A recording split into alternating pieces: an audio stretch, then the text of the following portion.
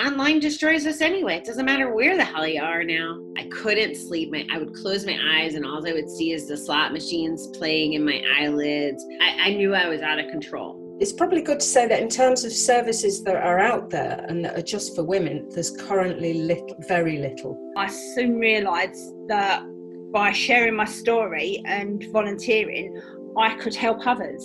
And I like that feeling. That felt good to me.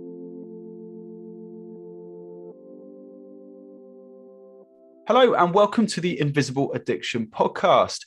If you're a new listener, hi, thank you for taking the time out of your day to listen to this episode. And of course, if you're a long-time listener of the podcast, I hope you've been keeping well. Shortly, we'll be hearing a gambling addiction story. And around the midway point, we'll be hearing from Liz Riley, who works for the charity Betknowmore UK, and Jean Mulleary, who works for the Peer Aid Service.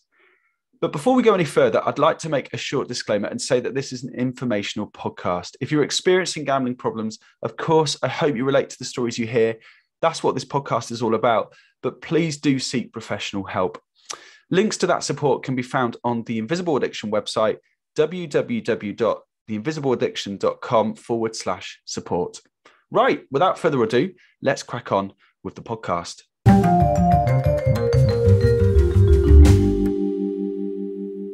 Okay, so joining us on the other end of the line today is Bobbie Malatesta, all the way from across the pond in New York, America. She is nearly 4 years free from gambling and has come onto the podcast to discuss more about her gambling addiction story and her wonderful podcast, 321 No Kiddin. It gives me great pleasure to introduce her. Bobbie, thanks for joining us today. How are you doing? Hey, Alex, thank you for having me. I feel like my introductions are so amateur after that. No, it's good. I mean, just for the listeners' benefit, we've done another podcast, haven't we? Just a moment ago, we've done a kind of podcast swap. So, well, my podcasts are usually notorious for being really bad and unstructured. So, I'm like, I've got to write a script. So, we don't need structure. You don't need structure. And you did an amazing job on my show, by the way. Thank you. Oh, no, thank you. Thank you. Well, yeah, well, look, we're going to obviously dive into your story today, your gambling addiction story, if we may. But before we do, could you maybe give the listeners just a brief background and experience, a brief bit about your background and experience, kind of life experience, what you kind of do? Absolutely. So I was born and raised in Connecticut, which is the state over, and my folks still live there. I've kind of always been a vagabond. In my early 20s, I was, grocery store and vagabond.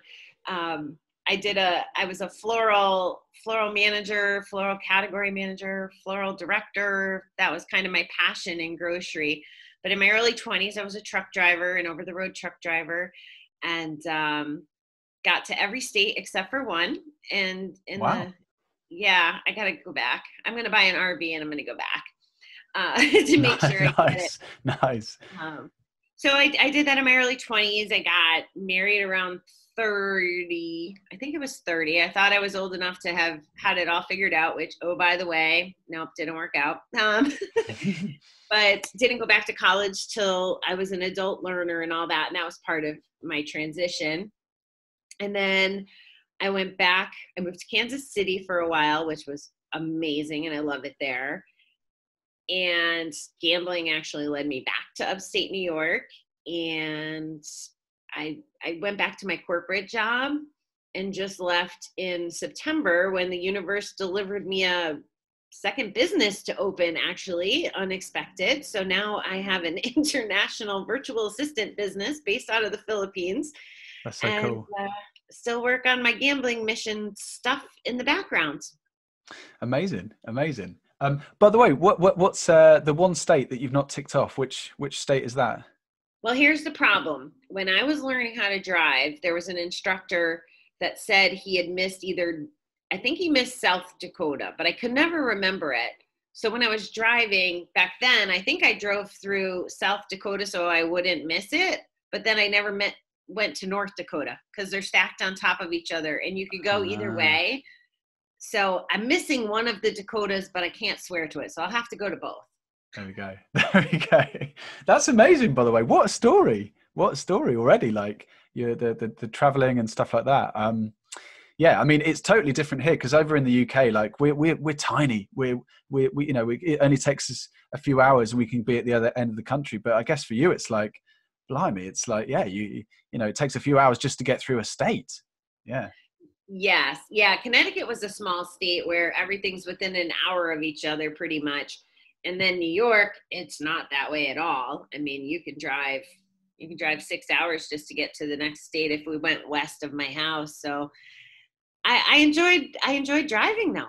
It was wonderful. But I think coast to coast is close to 3,000 miles.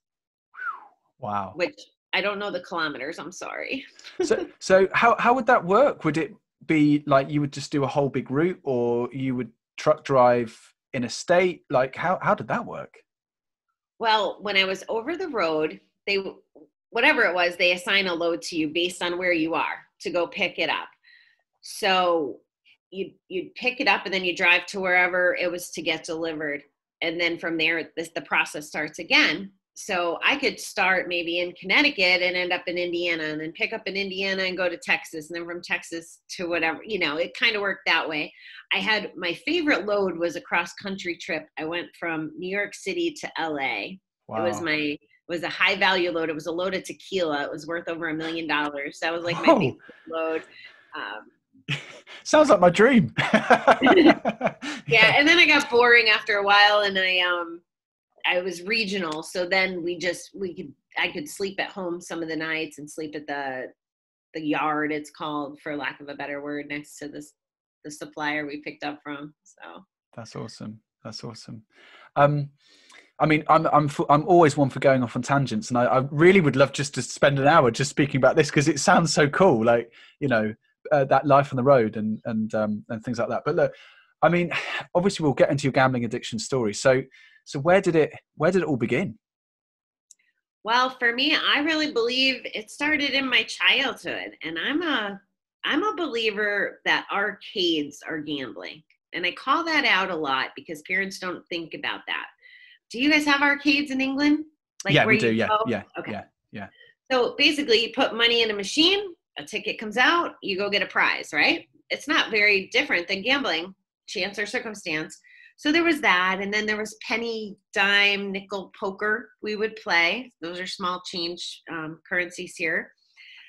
So it was just part of the culture. Family picnics. We would do betting on, I don't think you guys would know the name. It's called Holy Board here, but we bet on anything really. Scratch offs as Christmas presents, right? Like, so all that. By 18 or 19, I was sneaking into the casino here. I knew how to get in. It was 21, but I knew how to sneak in through a bathroom where there wasn't a security guard.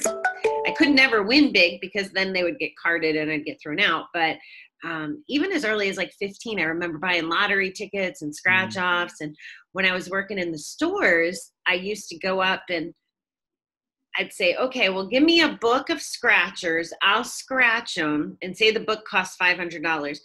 Give me the book. I'll scratch them. If I win, you'll owe me money above the 500. And if I lose, I'll pay you the difference to the 500.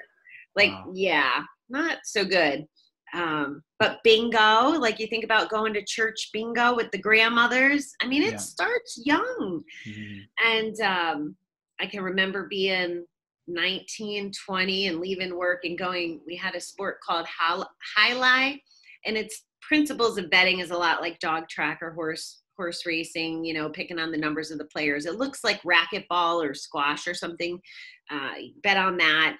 And then when I was old enough to be in a casino, well, that's where I was. And even trucking across the country, I knew where all the casinos were. And I would stop at them. When I met my husband after I became a truck driver, so I had some time alone on the road. But then when he joined me, he would wake up, not know where the heck I was. And I was inside the casino. Like, I'd walk to casinos, take cabs, and leave him sleeping there. I was a horrible wife. I was really a horrible wife. But he got tired of that. There was one time there was a riverboat we used to go to, and there's different laws here and in different places, but riverboats have to to move on the water to keep their license in some states or however it works. So one night we were on and we split ways. He would go to blackjack, I would go to the slots, and he's not a compulsive gambler. He just was a good husband and tried to be supportive of me. And once he got in there, he liked it. So this one night we're separate and we run into each other at the bathroom and he's like, we're moving. I was like, what do you mean we're moving? He's like, the boat is moving. Neither one of us had any idea. Other people had told us independent. So we're going down a river. Now, with the loads, if we had to leave, like if we lost and had to leave and go back to the truck to start driving so we wouldn't have been late, we wouldn't have been able to get off the boat. So yeah, a little crazy. So he throws me out of the truck and says, not literally, he says, you know, this is a problem. You can't keep gambling. We were making good money as owner operators. He's like, why don't you go home, go back to supermarket. It'll keep us out of trouble. So the first day after being home, I went to the casino at home and I won a car at bingo. Wow. Yeah. And I called him up and I said, hey, do I take the car or the money? I had a choice. Now, mind you, I didn't have a car at the time. So do I take the car or the money? Because the car was worth, say, $13,000 and the money was $8,000. And he's like, you're at the bleep bleep casino. And he hung up on me and he ruined the whole experience. That should have been amazing. Although it was probably validating that I should be a gambler in the back of my head. Yeah. And even when I went to go pick up the car, I had to borrow money to get it insured and to pay the taxes. I was on my way to go pick it up and I still stopped at the casino on the way and gambled with the money to get the car. Luckily, I won that day, so I was able to pay back the person I borrowed from, but that's how sick I was when I was gambling. So it's been a while. Yeah. So what were you gambling on in the casinos? Obviously, you mentioned the bingo, but in the casinos, was it at this point, was it just a whole kind of variety of things? It definitely was a variety. I love the slot machines. I got invited to a slot tournament once and I had to spend the night to finish the competition the next day. So I started playing Let It Ride was one of the ones I investigated. I liked roulette, but again, it was because I was always intimidated by the tables, by all those people and not understanding the rules. Like I never learned how to play craps or anything because I didn't like that much action. I didn't understand. Me too. I can relate all of everything you just said. Yeah. I'm like, yeah. I didn't have a clue. Yeah. But slot machines and that freaking bonus round. I mean, that was my historical mantra. One more bonus round, please. We can't leave yet. Just one more bonus round. It's horrible. Yeah, for sure. I mean, yeah, as I say, I can totally relate because the poker table thing like really intimidated me. I didn't have a clue. I was like, oh, that's like proper gambling, you know. Well, what about, I mean, I don't know if it took it by storm, but about, I don't know, maybe 20 years ago here, Texas Hold'em really started ramping up. Like it was on all the TV stations and all the family parties. We played Texas Hold'em tournaments constantly, every family get together. It became a thing. And then I worked my confidence up to where I was playing in the back room of a bar, you know, every weekend, cash games, tournaments. Like you get braver and braver as your gambling career goes on, I think. Yeah, for sure. Because how does it work? Because in America, I thought was it only legal in, Las Vegas and I'm going to get this wrong. Is it Kansas City? Was it there? I can't remember. But for casinos, like I had this kind of skewed view that America was almost like quite closed off. It was like, we only do betting in casinos and it's only really Las Vegas. I'm being so stereotypical. That's literally my view of things, or what was my view. But it sounds completely different. Well, you're right. That's the way it used to be. And there's a couple different things. The states are starting to see it as revenue sources. And here in New York, they have state-run casinos. So they're literally, the state owns them and reaps the rewards and all that. But there's also Indian casinos, which I guess I'm not supposed to say Indian anymore. Native American casinos. Yeah. I know what you mean. And that's a big piece of it throughout the country. So because it's on their property, they can do it. But a lot of the politics, like there's you can pretty much drive like an hour, hit a casino, another hour, hit another casino. Like, it's getting saturated because the governments are using it as a revenue stream. Mm-hmm. I mean, there's stuff out there at the moment. I think in America is like kind of legalized or liberalized sports betting. So a lot of us over in the UK, I mean, I'm sounding like a worried uncle or whatever, but I'm a bit worried about what's going to be going on in the States. It just passed in New York in this last year. Yeah, you can go to the casino. Well, I never got into sports betting, but something changed to where you can do the sports betting. You can go to the casino and do it. I don't know how it works because it happened since I quit, so I haven't been in. Like, one of my girlfriends bet on the Super Bowl last year, and she told me a little, but that's about all I know. Mm-hmm. Yeah, sure. But online destroys us anyway. It doesn't matter where the hell you are now. It's a shame. And it's like, I yelled at Facebook the other day. If you or I went to go run an ad to promote our gambling addiction recovery podcast, we'd have to be careful of the language saying gambling in it, right? Like, Facebook would red flag us as maybe troublemakers or whatever. But in the background on these games, you see these ads where they're talking about they're paying you real cash, win these free games, blah, blah, blah. And those ads are everywhere. Like, it's so frustrating to me. It's too easy. And it appeals to the kids and to the people who don't know any better. Oh, it's so worrying. It's just preposterous. I spoke to another chap on a guest on the podcast, Danny, and he was mentioning about this on Facebook, a game that's been downloaded like millions of times, and it's essentially like a slot machine kind of game, but kids can play it. It's just like it's just mad. It's just mad. But look, Bobbie, like I said on your podcast, I'm ever so good at going off on tangents. But so if we bring it back to your story and we pick it up, so you've won this car from the bingo. So at this point, your husband is, kind of had a bit of a go at you and such like. So at this point, are you fully aware that you've got a problem? I think I knew for many, many, many years before I really acknowledged it. In my early 20s, I participated in a gambling study, which, if you think about that being 26 years ago, that's pretty impressive that they were paying attention back then. But it was like a 6-month thing, and it was paid, which was interesting, right? Like, not a lot of money, but it was a paid event, and I'd have to go to the therapist, and some people were given pills and some people were given placebos. Some people had to go to GA, some people didn't. But during the whole exercise, I didn't gamble the 6 months because I was being watched. So I was like, oh, I don't have a problem. Like, that was my I'm invincible kind of thing. But for many years, I would go to the casino and people with me everybody thought I was lucky, for one thing, but you win more because you bet more, right? So the chances of that happening, like, they don't know I'm stuffing 2 or 3 machines at the same time, not doing it like one with a little, minimum bet, max bet. It needs to be the biggest. It needs, the chase, the hunt.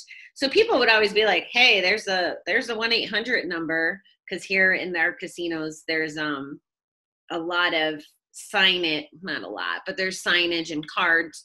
If you need help, call this 1-800. Like, we actually used to call me a gambleaholic before I quit. Okay. Instead of a gambling addict, or they call it compulsive gambler now, the whole politically correct around language. But gambleaholic is what everybody kind of we used as a word. So we knew for a long time. Wow. Can you tell us a little bit more about that study? That's so interesting. Like you say, 26 years ago, a study that was paid as well. So what did that, I know you just said, it's like taking pills or medication, or people have to go to gym. So was it a study to study how people respond to giving up gambling? I don't know. Yeah. Can you just tell us more? Yeah. Well, it was a long time ago, but I think the premise was to see what treatments work, because I believe I'm not a doctor and I don't know what I don't know, but I believe that there are some medications that help with the neurotransmitters or the hormones, serotonin and dopamine and all that stuff that impact that. So I think those are the medications they were playing with. There's also a lot of medications that make people suicidal or increase their urges to gamble is another thing that's happening. All these depression meds and I can get going on all that. But so I think that's what they were studying. Like, does your probability of quitting go up when you go to GA or not, or the therapist or not? So that was kind of the premise of it. So yeah, they were studying quitting, not actually like trying to get people to gamble. No, it's interesting. It's interesting. So, so did you experience a quote unquote like rock bottom moment? Like from where you were from winning the car with the bingo, like how long was it? I mean, I don't know if you want to pick up the story from there. So I think you said something like this, and maybe I have experienced this. You know how there's the term functioning alcoholic? I think I was a functioning gambleaholic. I was going to work. I was making the money. I never had a big savings account or any of that stuff. Dave we would fight about money and gambling, but I knew how to manipulate him at that point.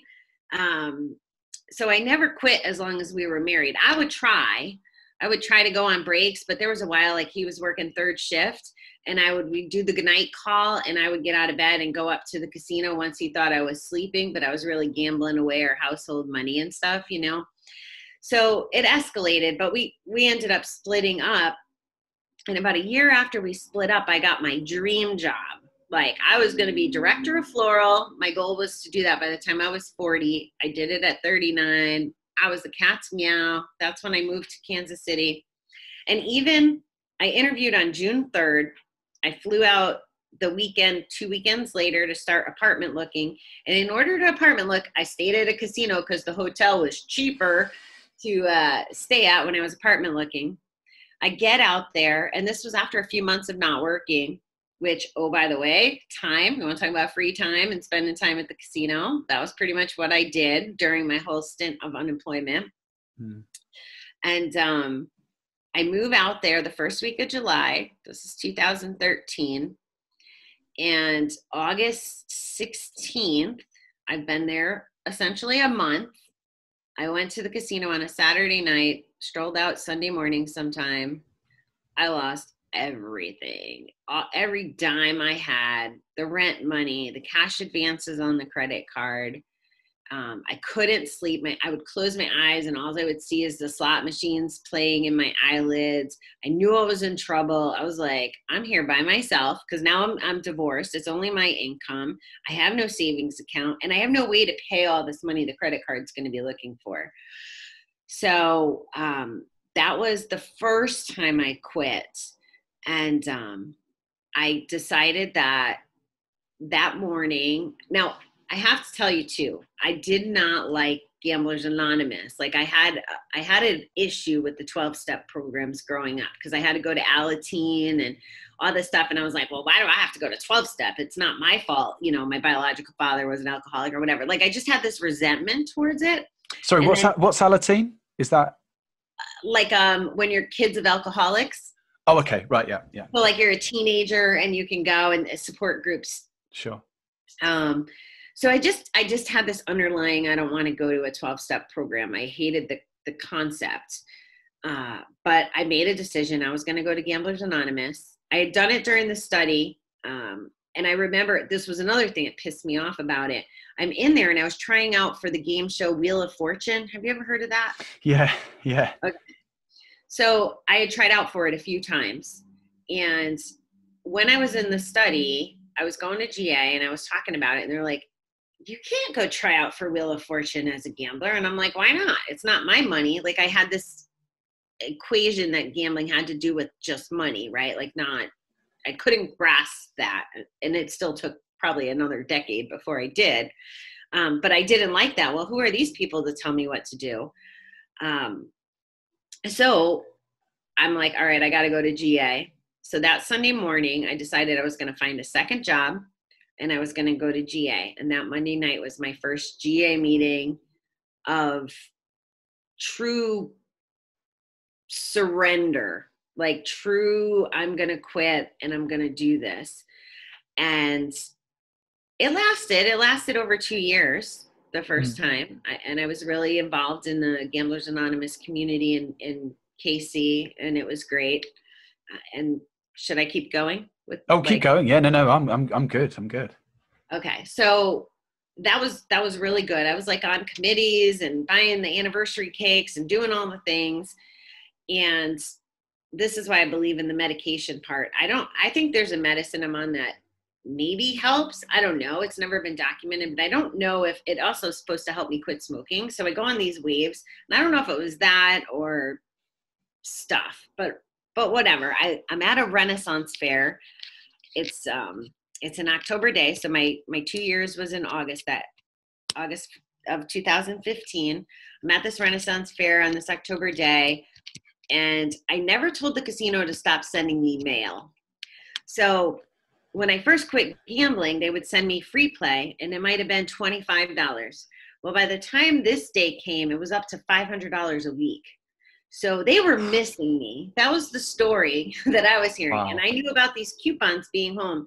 So I drove 30 minutes to go get the coupons. And then I drove another 30 minutes to go to the casino. And nothing specific happened. I was drinking, which definitely didn't help my state of mind.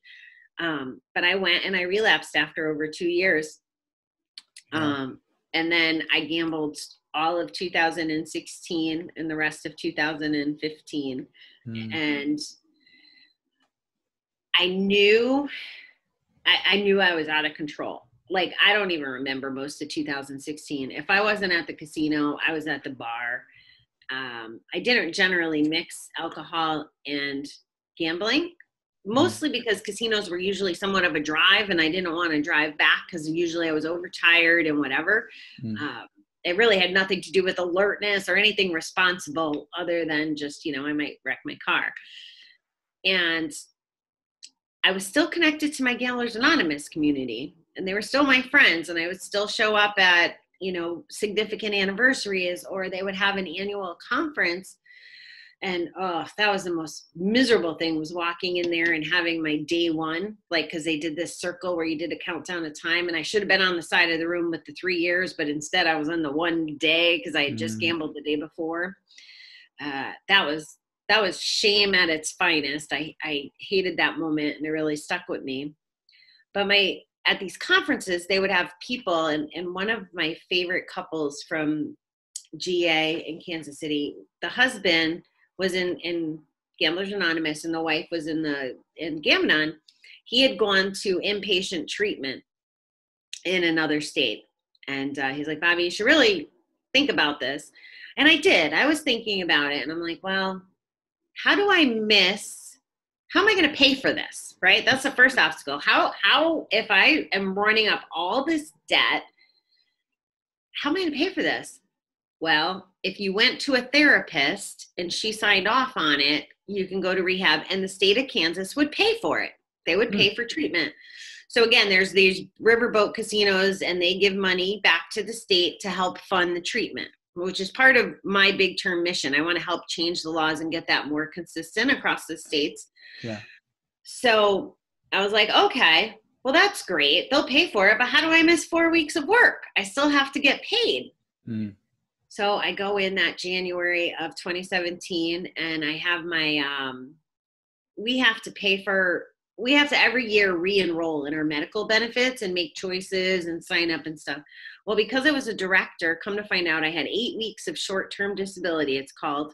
So they would pay me for up to 8 weeks if I was missing. So now I have the treatment paid for, and I'm going to get paid to go to treatment. What other obstacles can I have? Well, I had a free cruise that the casino gave me that I had to get out of the way. So I was in the mindset, I guess most people, when they go to treatment, it's in the heat of the rock bottom moment. And that wasn't how it worked for me. I planned it just as if it was like a job function. And I was like, well, I'm going to go after the cruise. I'm going to go on the cruise, and I'm going to gamble my brains out and have my last drops. It's going to be the last time I gamble. I'm going to do this right. So my mother and her boyfriend invite themselves on my cruise. And I did. I partied like a rock star, and I gambled. I gambled day and night and lost a fortune. Never told my mother I was going to treatment until like the 5th day. And then she says, well, are you going for gambling or alcohol? Like, that was her first question. Yeah. Okay. So in the background to this, I need money to fix all the debt and all the craziness, right? So a job opens up back here in New York that would pay me more money. So I had applied for the job. One of my friends would have been my boss.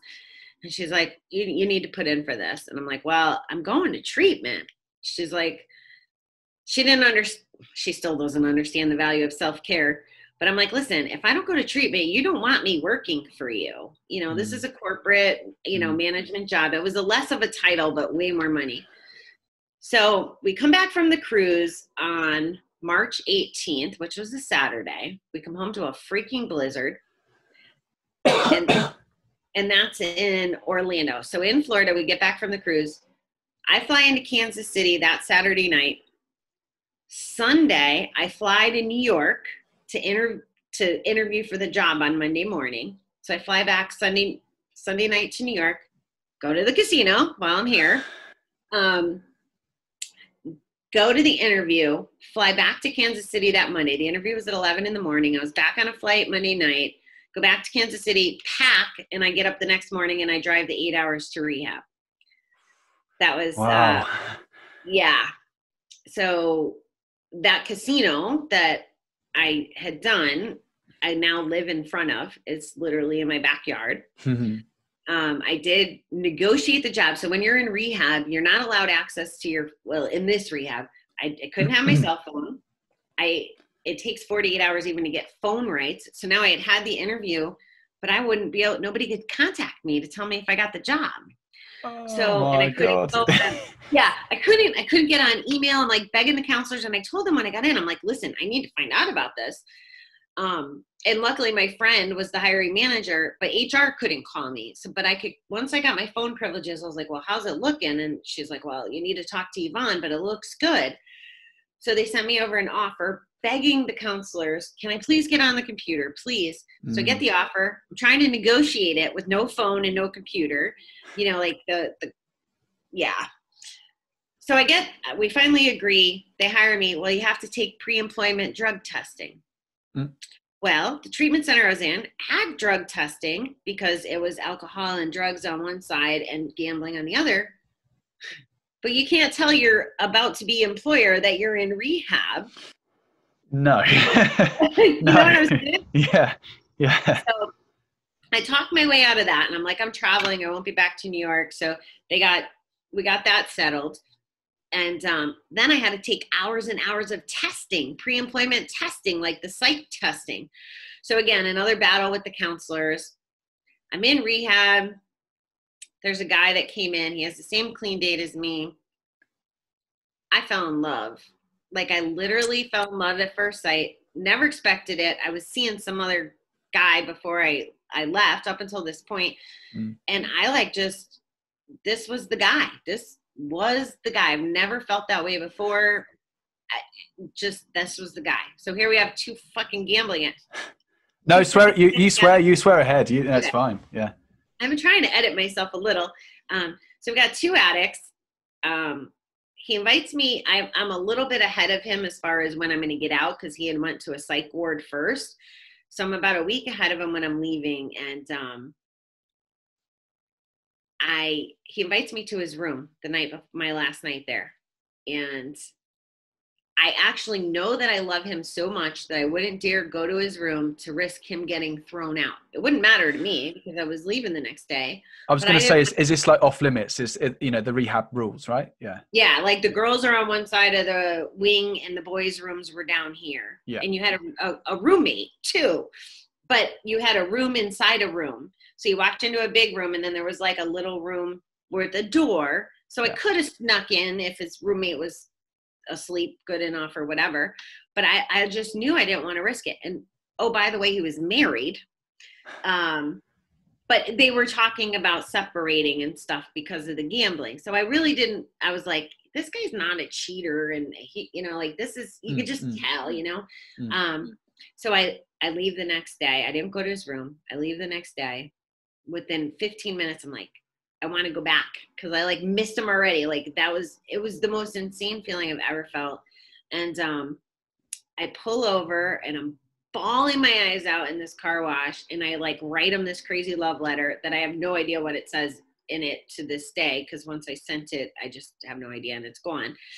So I get home and I send him the letter and I'm like, confess my whole, like, cause I didn't tell him I was in love. Like we knew, but you know what I mean? Like it wasn't a conversation we had. And I send it to him because I know he's still there in rehab.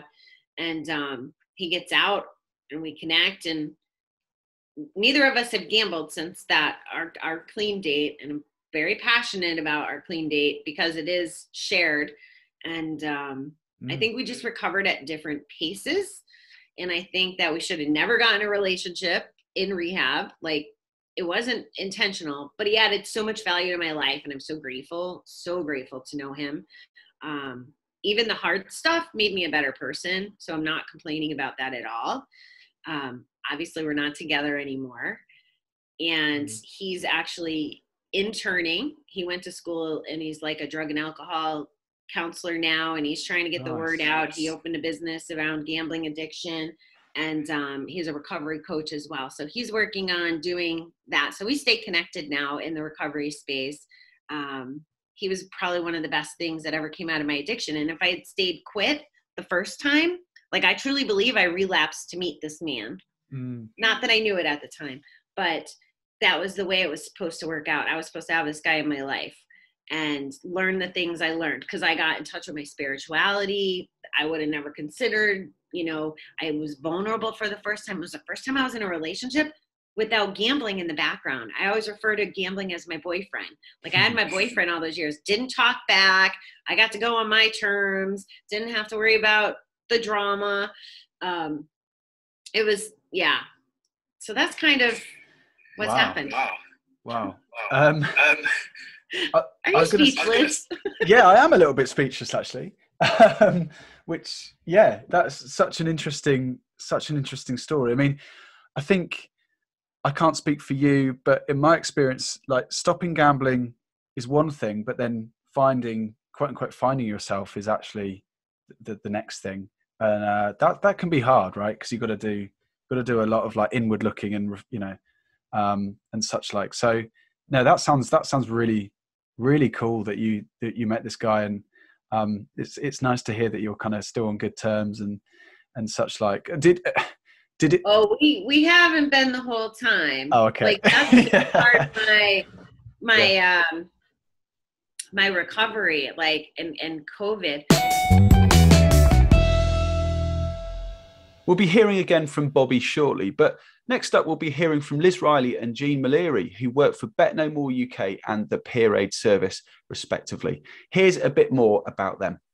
Betknowmore UK was established in 2013. Our charitable mission is to address gambling harms impacting on individuals, affected others, and UK communities. The lived experience of disruptive gambling behaviour, addiction, and recovery is at the heart of our work. We are so grateful to those who donate their life narratives, time, and energy in order to help others. And this includes members of our management board, support staff, and volunteers, as well as those we seek to help. Our award-winning services are co-produced, meaning they combine the knowledge and insight provided by experts by experience with proven evidence-based approaches.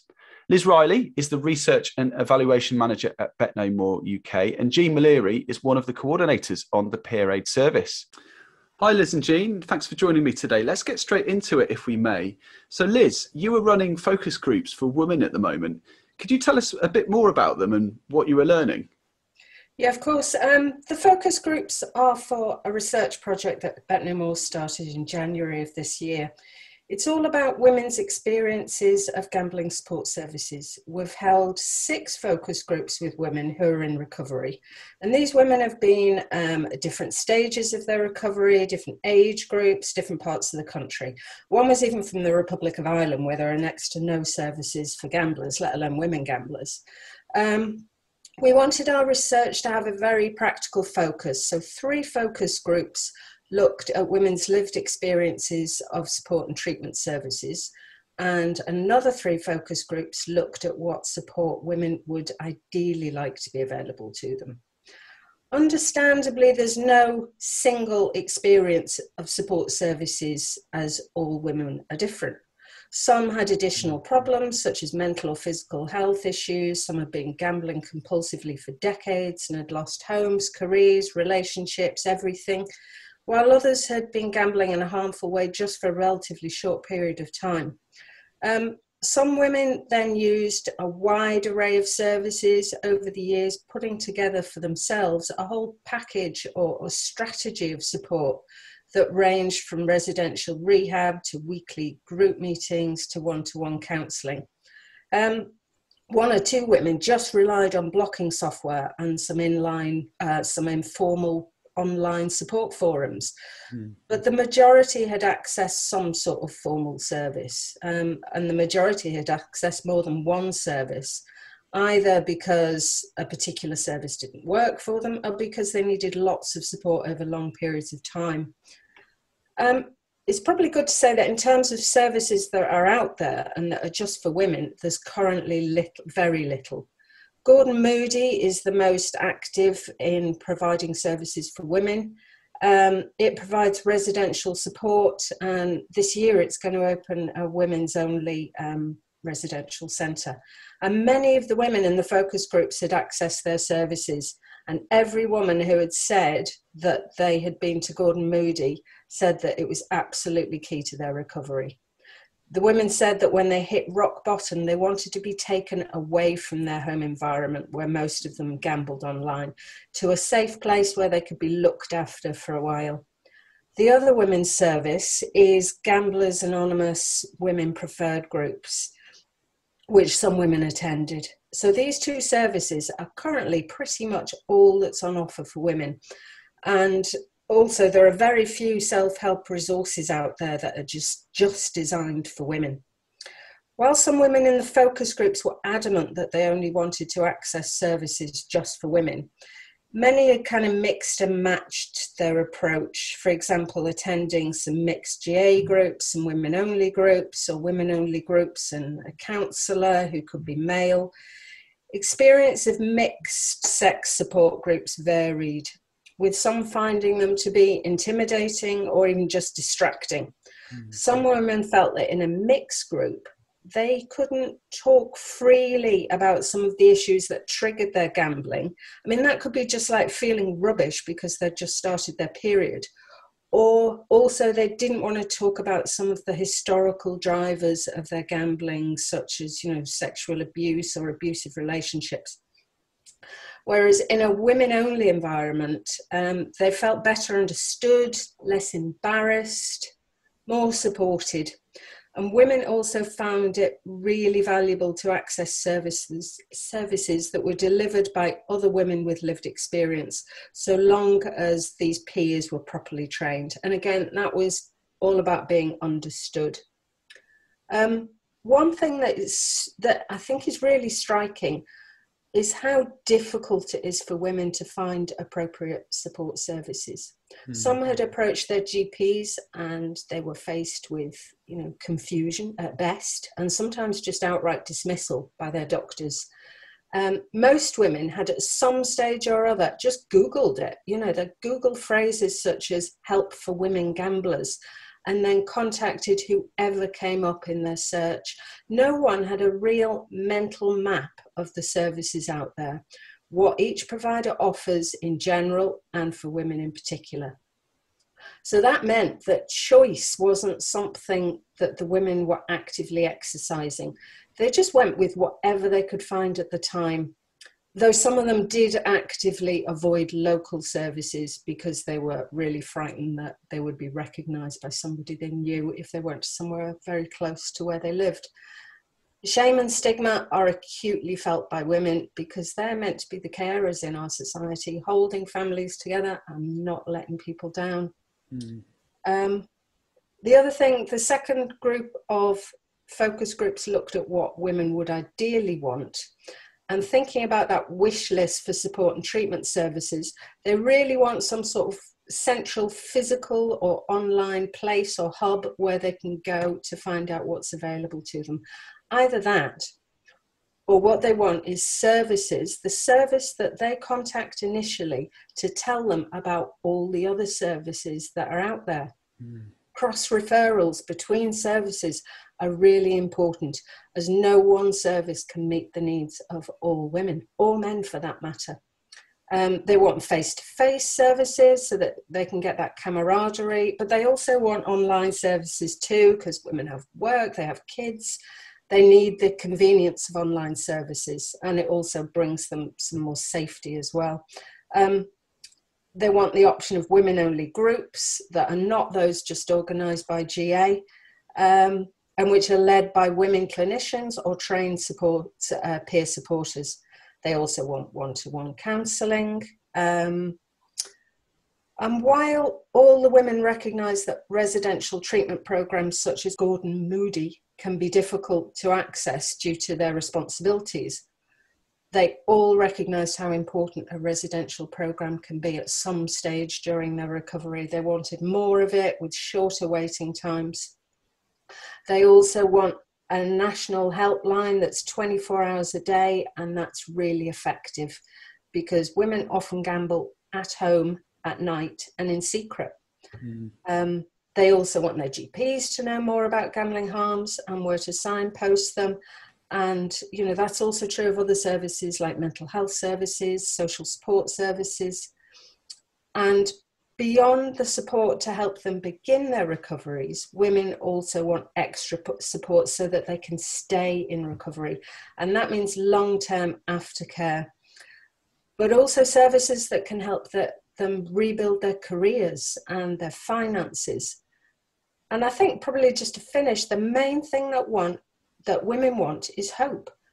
And they want that in the form of women role models who will speak freely and publicly about gambling harms in order to reduce the shame and stigma that women feel, but also to show that there is life after compulsive gambling in the shape of new relationships, new careers, better health, you know, more confidence. That's what they want in a nutshell.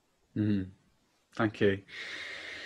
So Jean, as a woman with lived experience of gambling, what are the main difference to struggles that men may have? I think Liz has covered most of that, but for me and my own experience, I mean, I do believe men and women, we both have separate struggles through recovery. But for me personally, it was a case of, I see that gambling was more what men would do, not females. But they've tailored it for women because the women's version of gambling, this is how I see it, was the online slots. So that's okay because you're allowed to do it. It's aimed at women. It's all pink, fluffy. You know, all the ladies do it, the advertising. It's all fun. You do it with your girlfriend. So, you know, that's okay. You can do it. But unfortunately for me, it did become a problem. Why didn't I get help? The shame, stigma, the embarrassment. I failed as a mum, a partner. Can't I cope? Why can all these other women gamble okay and I can't? What's wrong with me? I see it very much as my own problem then, and I've got myself in this predicament. I'll get myself out of it. Obviously, I couldn't do it. I needed the help. And then when you think, okay, then you know, unfortunately, I did hit my rock bottom. Let me go and get help. I went to my doctors, and it was a case of. He said it's self-referral. So, you know, where am I getting this help from? Who can I reach out to? So I feel that the barriers that face you if you do even try and get to that, getting the help, it wasn't there for me. For me personally, to know that there were other people, and as I said, not just the men, other women, the role models that are out there that, you know what, I had a gambling problem, I come through it, here's my story, would have been so inspirational to me that, wow, another woman's admitting that she's not been able to cope. Not a failure, not at all, because it's just an issue. It was an addiction that took hold of us and she had turned her life around. I would be like, wow, that's given me hope. I know I can get through this. It's just a problem I had, and here's a support group that's available for me.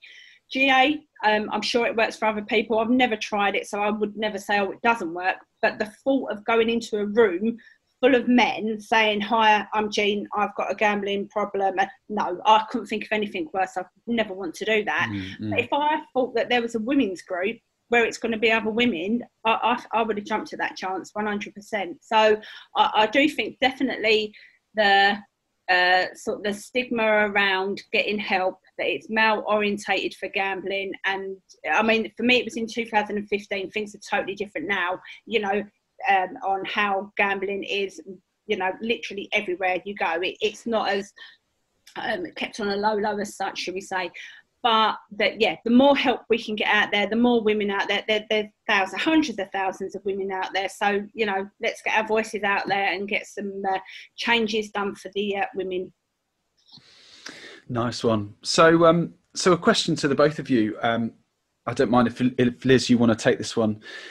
What made you want to work in the charity sector, and specifically within the problem gambling area? I've been a researcher for many years, but mainly doing academic research, and also at the same time doing some voluntary work in the charity sector, fundraising for my local drug and alcohol service and working as a trainer in a prison for another charity. And I really wanted to bring these two things together and begin to do research that has a practical impact on people's lives. I began working at Betknowmore in January of this year, and at that stage I only had a really basic understanding of people's lived experiences or lived realities of gambling harms, and of the way that the gambling operators work and their products, and then of the context of gambling policy. And I've still got a lot to learn, but it's really rewarding to begin to feed the findings of my work into Betknowmore, because it's a charity that really works on a solid evidence base. It's also rewarding to share the research with other organisations. For example, I was just contacted recently to make a contribution to a submission to the new women's health strategy being developed by the Department of Health and Social Care. You're really exploring how women's gambling harms are a public health issue. Above all, working with women with lived experience has just been hugely rewarding and humbling. These women are rebuilding their lives, you know, against all the odds, if you forgive the gambling phrase. Nice one. So yeah, same question to you, Jean. So yeah, what made you want to work in the charity sector and specifically within the problem gambling area? Okay, so for me, it was, I found my recovery through Betknowmore. So I was, you know, so grateful that someone had taken the time to help me, got me through my recovery, you know, literally got me out of my rock bottom. How could I give back? So I was given the opportunity to volunteer with Betknowmore. And I soon realised that by sharing my story and volunteering, I could help others. And I like that feeling. That felt good to me. So luckily, the more I done it, the more confidence I got. I was learning more things, and I realised that, you know, that there's not so many women at that time that were sharing their stories, and the feedback I was getting was just, you know, overwhelming sometimes on women that were in tears, because they were like, "Thank you for sharing." And I soon realised that by me just sharing my story, I could help change, impact on other people's lives. I was given the opportunity to work for Betknowmore, and I just grabbed it with both hands, because if I could save one person from being where I was, I've achieved something, and I'm a strong believer in turning a negative into a positive. So that's why I work in this sector. The final question then, so as women working in this space, how do you hope your work will have an impact in the future? So just in terms of the actual focus groups, the findings of the research will have a really practical impact, in so much as they're going to feed into Betknowmore's women's service that will offer a peer-led women's group, and also some self-help resources that are designed specifically for women. And also the findings of the research will be shared with other partners in this sector too. So hopefully it will have an impact on the services that they offer to women. In general though, I suppose I hope my work continues to have an impact upon service and treatment providers, so there's a positive impact on the lives of women and men affected by gambling harms. But I think above all, I'd like to contribute to a louder and better informed public conversation about harmful gambling, so that maybe some of it can be prevented, but also so that the shame and the stigma attached to it are reduced, and men and women feel better able to come forward and just, look for the help they need. No, for sure, for sure. And same question to yourself there, Jean. So how do you hope your work will have an impact in the future? I'd like to think that by me sharing my story, talking, on whatever platform that is, that people hear, where I've been, what I've been through, and that I've got through it and where I am today, and it empowers them to reach out, get help. There's no shame, there's no stigma, and, help as many people as we can moving forward. Brilliant. Thank you both for joining me today, and I wish you all the best for the future. Thank you. Thank you. Betknowmore's message is clear. Gambling should not compromise any aspect of your health and well-being. If what you have heard today has touched you, please take a look at our website, betknowmoreuk.org, and follow our social media channels to have a look at what we do, at Betknowmore and at AidPeer on Twitter. If you have concerns around yours or someone else's gambling, please contact the National Gambling Treatment Service helpline that's open 24/7 on 0808 020 0133 for confidential advice and support. Without further ado, let's get back into part 2 of Bobbie's story. So the terms of getting out of rehab were that I had to have aftercare treatment. Like, that's one of the conditions that they'll let you out. So with me now moving, because now I have to go back and I have to move from Kansas City to New York for the job. So they called ahead, and there's this place here called Center for Problem Gambling. So that was who they committed to. They had an appointment my very first day at work. I was supposed to be there at night to meet them and go to a group. And I'm like, well, I won't even have medical insurance. How am I going to pay for this? Well, that treatment was free too. So any obstacle I tried to do to get out of this stuff didn't work. So I start going to the center, and that was a big piece of my journey. And then I went to GA here in New York too. But when Brett and I broke up, we started breaking up in the summer of 2019. And again, I was still trying to be a good human, trying to keep him in my life. I had my opinions about his behaviors and stuff. Like, the last time I saw him was the trip I was supposed to go to plan to move my whole life out there. And it was part of where my podcast came from, was like, okay, when I moved to Wisconsin, what am I going to do for work? I don't want to just go back. I want to work on this recovery stuff. And I could podcast no matter where I was. So that was kind of where that was born. And it took us until December where I finally just had enough, and I stopped communicating with him. But I didn't even tell him, like, this is the last communication. I just went dark, and it was around the holidays. And he's like, oh, I guess you're done talking to me. And we didn't speak again until June. Now, he had tried to kill himself too from gambling. And suicide has been a hot topic, and that's something he tries to raise awareness on. And I had an uncle that killed himself when I was 14. He had AIDS, and he was dating a girl that also was HIV positive, and they broke up, and he just thought that no one would ever love him again because of the AIDS. So he had killed himself.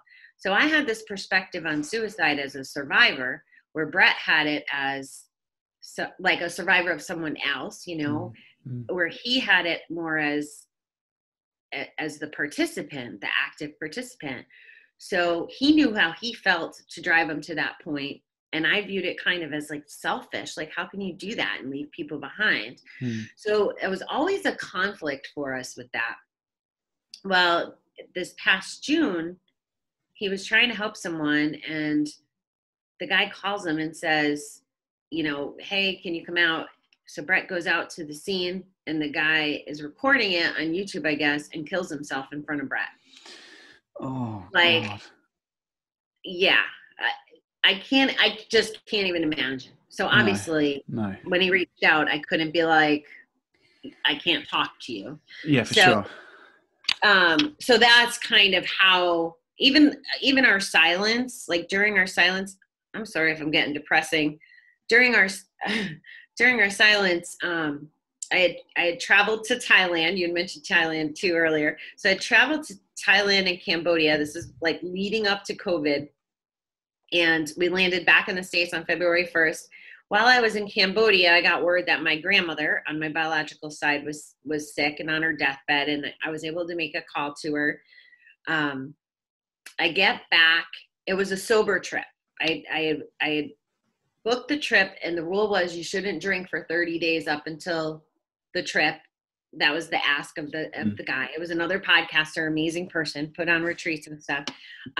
So I wasn't drinking. So then I came home and I was like, well, maybe I won't drink. I was too afraid I was going to drunk text Brett. I was scared of that because I was still so charged with emotion. Now here we are. And the reason I'm telling you all this is because this is over 2.5 years without a bet dealing with this stuff, right? And now I took away alcohol as one of my devices to get through this shit. So Grandma was on her deathbed. I get home. The first night I try to go out to a bar with music, then I'm going to try to not drink alcohol. I get a text that my biological father, who I've been estranged with for 14 years, died. And I'm next of kin, and I got to throw him his funeral the day before the world shut down with COVID. Oh, geez. While I'm trying to not drink, not gamble, get over the guy, like... Oh. You name it. So when I was telling you about podcasting to heal, I processed all that stuff on air, like every ounce of it. So this last year has been really pivotal for who I've become and how I feel about a lot of these things. But these were all the circumstances that kind of led me to here and now. For sure. I was going to say, it's interesting. A couple of years ago, I used to record voice notes to myself on my phone, and I lost my phone, or the iCloud or wherever it takes it to, and I've just reconnected on the phone again. And I was like thinking, I was kind of praying. I was like, I wonder if I've got these messages, these voice notes, because since obviously I've started the Invisible Addiction, the podcast, I'm like, it'd be really interesting to go back to that time and to listen to what I was saying, like my dialogue.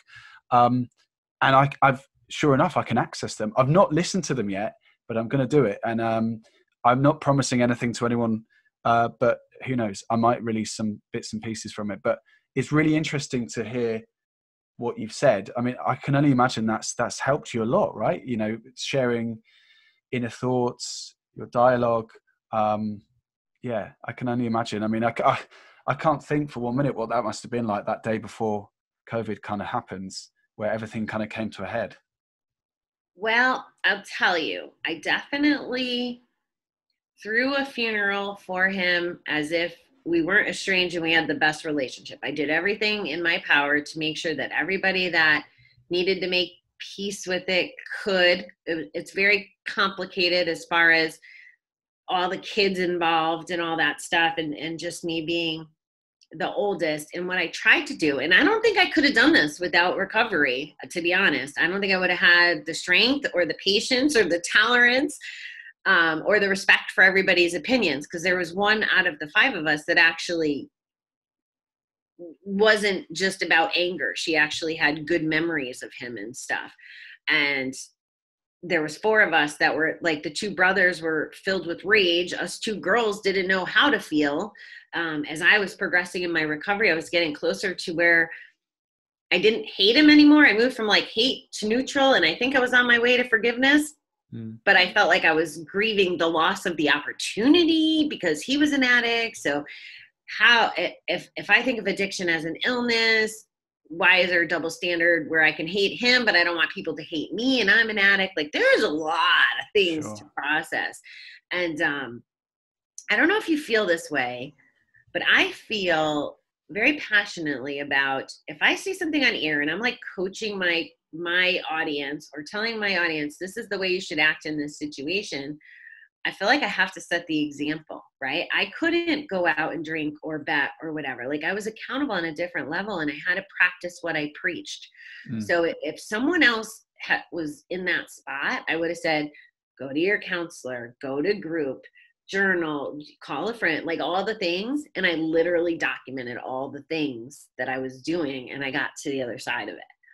So it's incredible. It's incredible, because am I right in saying there's, I'm going to get this right, I hope I don't get this too wrong, it's like well over like 400 episodes or something like that. Am I right in saying that?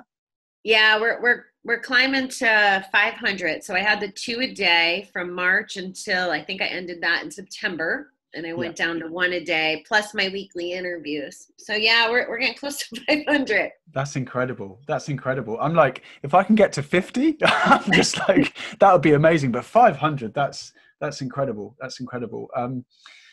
So, I mean, you touched on sort of suicidal thoughts, or was there an attempt to take your own life there? Or was this just like some real dark suicidal thoughts?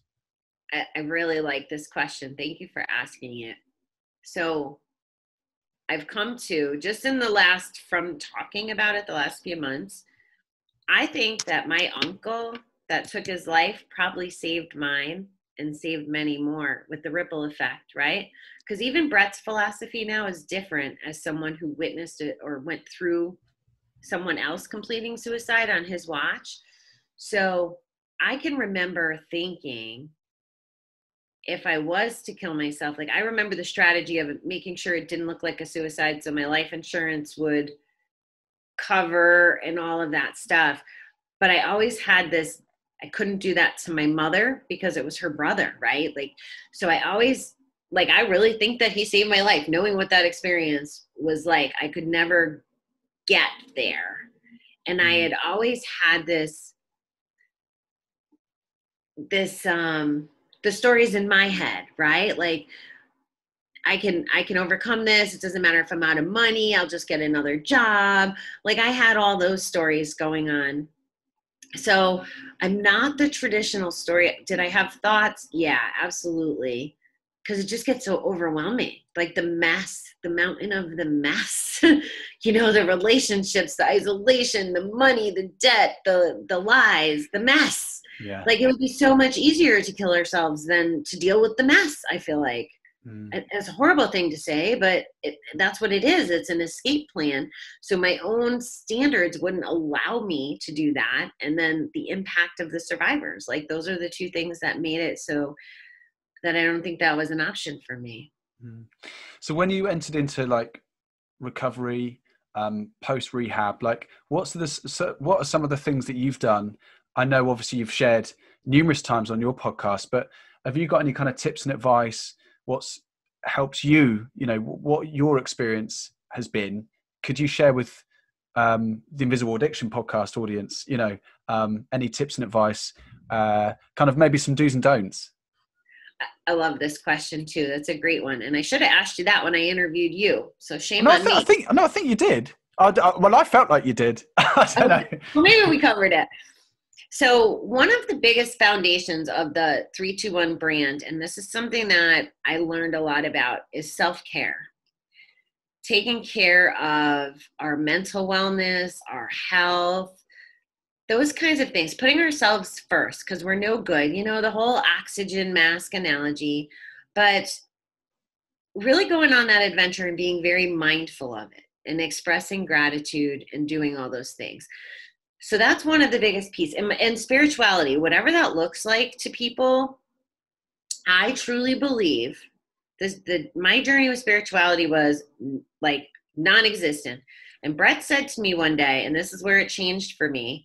Well, two things. He made this statement, and then I was doing my step work. So step 11 is thought through prayer and spirituality, prayer and meditation. So I was like, okay, I got to learn how to meditate, because I took it very literal, like this is the work I got to do. And he had said to me when he was gambling, he didn't want to go to church because he felt like he didn't deserve to go to church. And I was like, what do you mean deserve to go to church? Like, I could not grasp that. Well, if this is something that people deserve to do, I need to go check this out. So it was like a motivation, like I was missing something. So I still am not comfortable saying God. Like, I call it the G word. It's not my thing. I respect it being other people's things. And why I'm bringing this up, because I think through my journey where I landed, and I call it the universe, or love source is another word that I really like. I believe now that I can look back at every single thing that happened along the way, all this drama that I just told you about, all this shit, the bad relationship, the everything. I believe it all led me to be in this moment right here, right now, to give me all of that experience. I feel that I've been handpicked to do my mission. Like what I imagine my buildings looking like and the kind of impact I can have, it's clear as day in my mind. And it's my mind. And it took all of this to get here. So investigating that, meditating, going to church, doing the things to figure it out. And I'm not saying this for someone who stopped gambling yesterday. I'm not saying that you're going to solve all this, right? This is my journey. And the one thing I love is that we don't know what we don't know. That's the other reason I love documenting it on the podcast. I can't wait to listen 3 years from now, 5 years from now, and be like, oh, like what you were saying with your voice memos.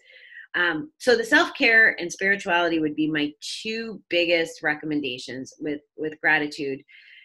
And I'm also a believer, this is very cliche in the recovery community, the opposite of addiction is connection. 100%.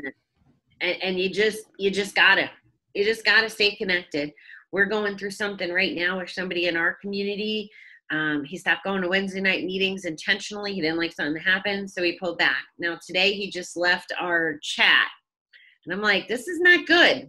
He's going to relapse. I truly believe that because he's disconnecting. Whether he knows it on a subconscious level or not, I believe that he's going to go back if he doesn't start re-engaging in a way, whether you like it or not. That's I call it addictude. So change your attitude to gratitude. So when you start pulling away and you didn't get your way and you have this little negative Nilly and it's ego running your life, right? Like he didn't like some stuff that happened in a meeting. It was ego related. It had nothing to do with it. So his addiction's winning over his recovery mind in that case. Oh, well, I didn't get my way. I'm going to go do what I want to do. And that's how I see it. And that means the addiction's bubbling back up.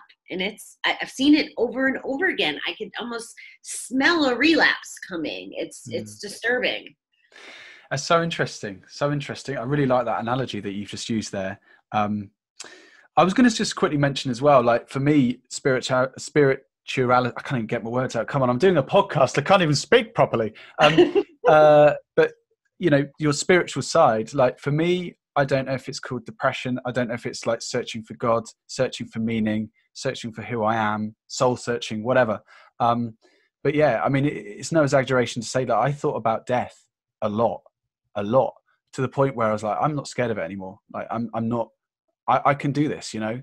And it sounds kind of cliche, but it was like going to the pit, the bottom of the lowest point you could get. I mean, at times, I mean, when I was living back home with my parents, like I valued my dog more than I valued myself. Like I thought, oh, my parents like the dog more than me, and all this sort of really weird internal stuff. But yeah, kind of on my path of recovery, as it were, I would kind of go to bed sometimes, and there was another chap's death, a Martin, my friend, who had an overdose. But like that was a real kind of turning point for me as well. And it's going to sound a bit woo-woo, but yeah, like sometimes I'm not saying I can speak to them or see them, but they kind of they appear in my mind, these people, and their spirit lives on. And I don't know, as I say, if it is God or if it's a higher power or if it's like you say, the universe, the love source, whatever, I don't know. But for me, that was a massive turning point. And I don't know if gambling took me to that point, but I'm almost at this point where it's kind of, I'm almost grateful in a way. I know it sounds a bit twisted. Like I'm grateful that everything's happened to me, like all the gambling. I'm grateful for that because now, like you say, I've got all this experience behind me, and everything's a lot, you know, it's crystal clear in my mind. So I can totally relate to everything you've just said. Did you have? Here I am going back to you, but did you have a relationship like with religion or God or any of that stuff before your gambling addiction? No. So, I mean, I was christened as a child. But we never went to church, like very rarely. So, I mean, what was interesting, like last year, I got a part-time job at a secondary school that's a Catholic school, and I was like, oh my goodness. I even said, like, look, I'm not Christian at all. They were like, it's okay, but that really helped my recovery as well. The fact that by the way, it wasn't like a strict religious Catholic school, but it was that really like underpinned everything, and that the community, like you say, the connection for me, that was just incredible. Having routine, having a regular wake up time, regular bedtime, all this stuff that you would just take for granted that I didn't have previous. So right. That was a massive sort of step in my recovery as well. So I don't know if anyone will be listening from the school, but if they are, you guys rock. Yeah, routine is crucial. So crucial. And I think sometimes, I guess this is why it's been so easy to chat with you my morning, your afternoon, is because we are aligned in a lot of these fundamental thinkings.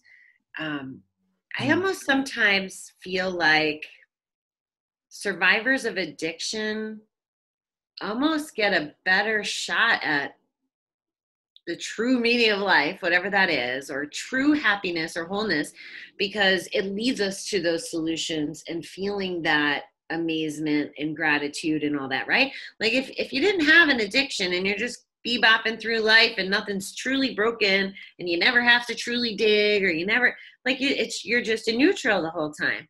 Where us, like, we're going backwards the whole time. So we got to figure out how to change the whole engine and start going forward.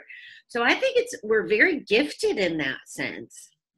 I would agree. I'm like I say, I'm grateful for that. And it's, I don't know, my girlfriend probably gets sick to death of me. I'm like, oh, it's like a really nice day. I don't know if that's just being polite or being British. I don't know. Isn't it so sunny?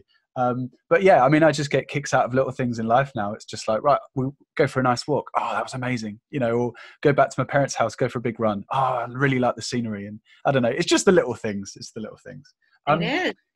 So look, what's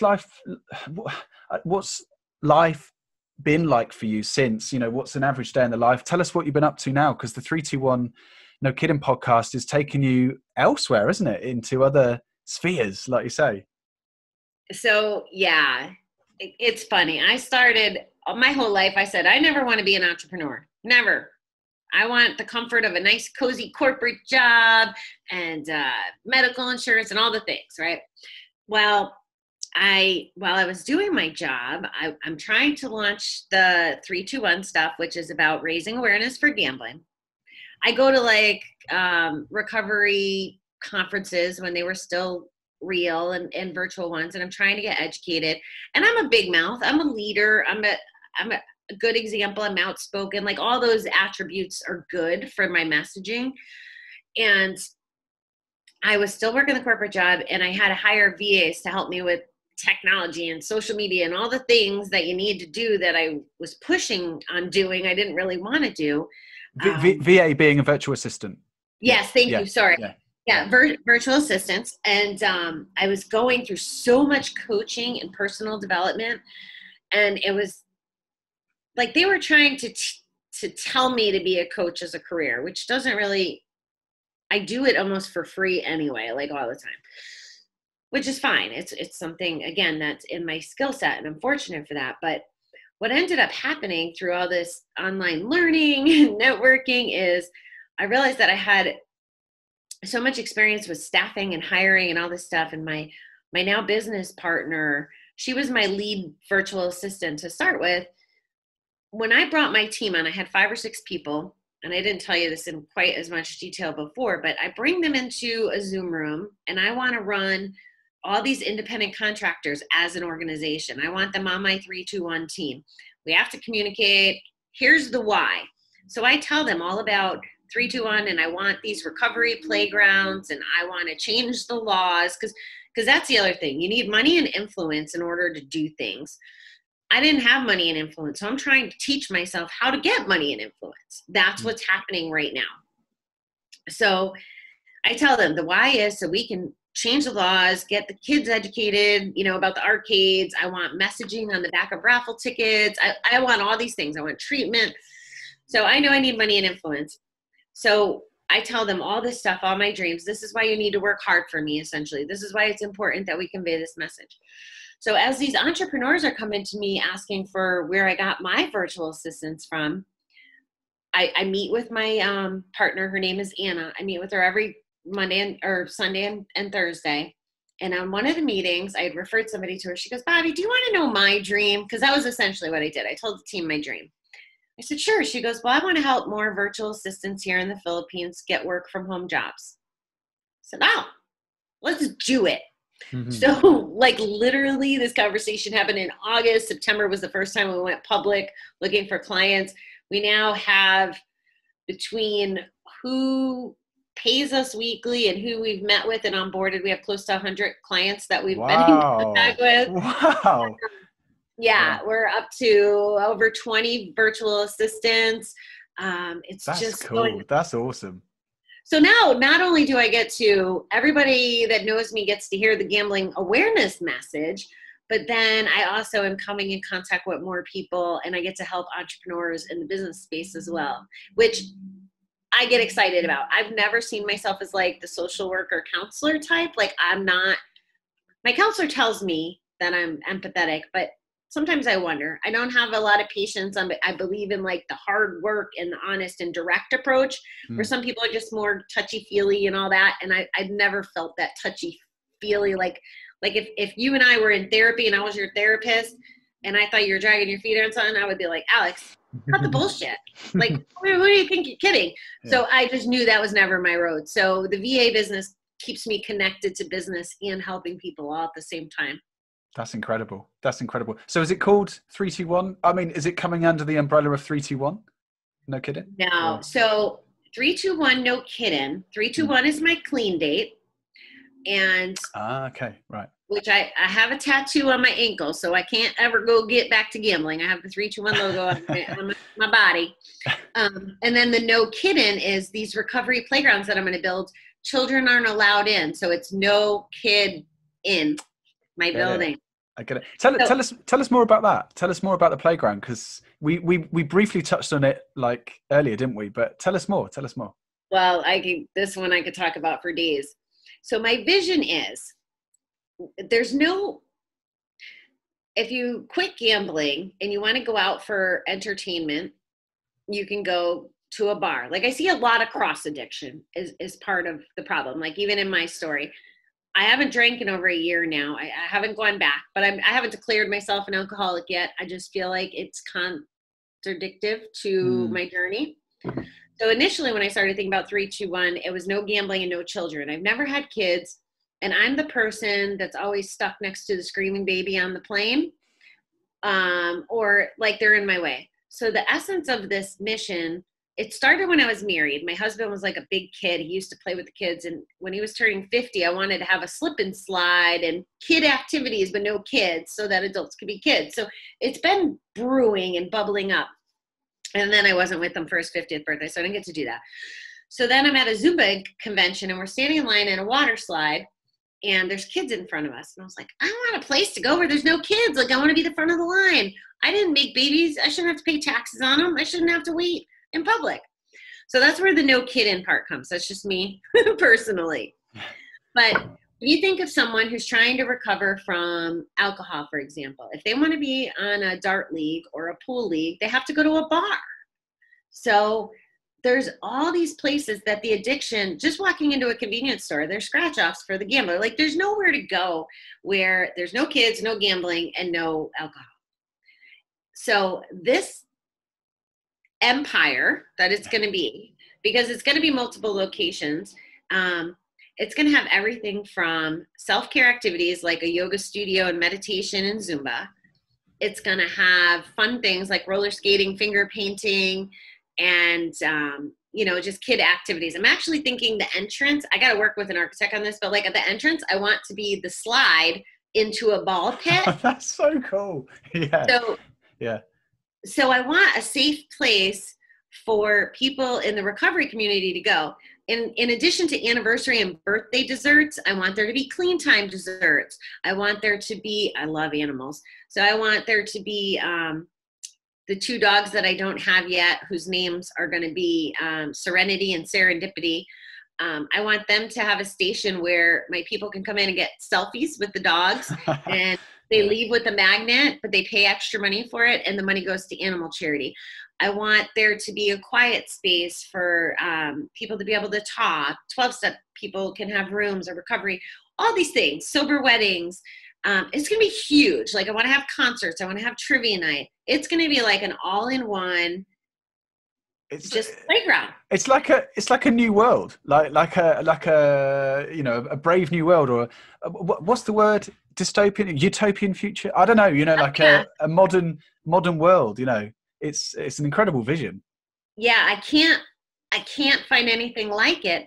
And things that are important in my recovery are Zumba. You know, going for walks. So I take pictures. I still have the floral part of me. So I take pictures of all the floral in the landscape. So I picture those pictures being framed on my wall. I picture all the podcasts that influenced me being framed on the wall. Blue October does my, are you familiar with them? No, I don't know what no, I don't know what that is. They're a group. You need to listen to their music.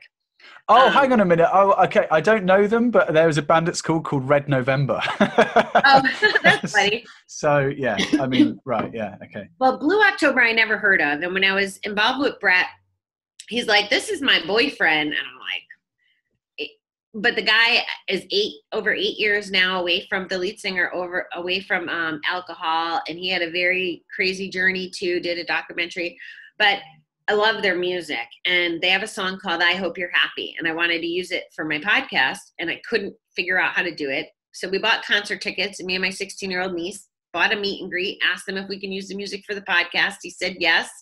Rocks. And nice. Yeah, it's like one of the foundational things. So I'm going to have like a Blue October room where it plays just his music. The Zumba room will have a Latin flavor with food. So it's all about my personality and my recovery coming to life in a way that other people can experience it. And normal people that aren't addicts can come too, that just need a break from their kids or whatever. It'll be like a cover charge, and you can do whatever activities you want instead of all this nickel and diming people. And yeah. Okay, well, you've got a customer. I mean, I would make a trip. I would take a holiday out to come across. So it's going to be what, based in like New York or all over, you know? Well, I want 3 or 4 corporate stores in locations that are important to me. Like, I'd have a Northeast one so I could see my family. Kansas City is going to be my flagship store where I'm going to build like an apartment above it. I plan on buying an RV in the spring, and I'm going to travel around the country finding the locations that are ideal and looking for real estate and stuff. And then when they're under construction, I could drive the RV and bounce around and save on airfare and all that stuff. I'm still like very cheap. But I want them Kansas City, Denver, and eventually franchise them. So then they could be wherever. Like, I don't want to go to Chicago. It's cold in Chicago. I would like to make it international. And I also, the long term, once that's all successful, I want like a Disneyland of recovery. So in the initial buildings, you know, it's going to be floors and not everything's going to be massive. Well, I want like a retreat center where all the activities that are in my 3-2-1s are now separate building. So you can go and just be there for like a week or 2 weeks, and you have cabins to sleep, and you can do all my activities in one place. It sort of almost sounds too good to be true. I'm like, come on, like, where's the catch? Where's the catch? You know, I'm just, yeah, it's. Oh, I forgot to tell you the best part. So there's all this. My staff, I want halfway houses. I don't know if you know that term, but out back or on the property, I want a home where people in recovery and people who don't have homes have shelter and they can work there. They're my employees. So they have shelter and income and food and everything is right there. They become part of my team and they can rebuild their lives, and they're right on site. They'll have requirements. They'll have to lead meetings. They'll have to be clean, all the things, but they'll have a whole new chance to do what they need to do. Wow. Sounds inspiring. So Bobbie, I mean, before we wrap things up, is there anything else that you'd like to kind of mention? Or, what there is one thing I saw on your website, the 30-day give up challenge. Can you tell us more about that? I guess that's for people struggling with gambling problems. So you did your homework. So the 30-day give up gambling challenge, I'm very impressed by you, and I'm embarrassed I didn't do as much homework as you did. But it's kind of fun learning on the fly too. So I enjoyed our interview. So me too. I did a 30-day book writing challenge back in May. And the concept is you get an email every day with instructions on how to do stuff. So that's what the Give Up Gambling Challenge is. For that person who isn't ready to walk into a meeting, isn't to say out loud what they want to do, it's to give them some exposure to gambling in the comfort of their own home, to recovery, and see what their options are, and like get their journey started. I haven't blown it up because it would sell for like $100, and I had stories in my head like, well, if someone's looking to quit, they're not going to have the $100 to spend on it. It was to help generate income to go towards the construction of the buildings, right? Yeah. Like all the money, I don't care about the money for me. All the money has to go towards the business. That's what I'm trying to figure out, how to make the most money. So that was one of the products, which is another relief of the virtual assistant business coming in handy. I can make income and not have to tap into the folks that are struggling financially.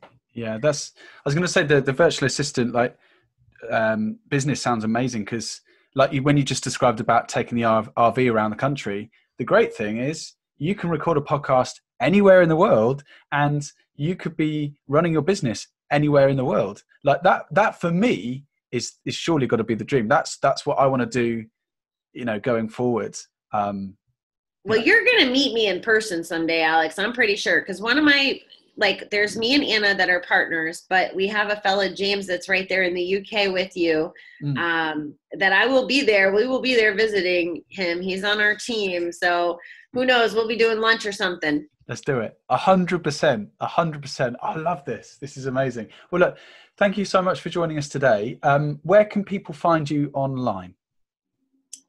The easiest way is, since we've talked a lot about 321 No Kiddin, you'll find Facebook and, you'll see it's either 321 No Kiddin or Bobbie The Awesome has become the overarching brand, because it got really confusing. Gambling, VAs, how do these matter? So Bobbie The Awesome is going to be the overarching brand. So if you typed in Bobbie The Awesome, you'll find me on Instagram. You'll find me on Facebook.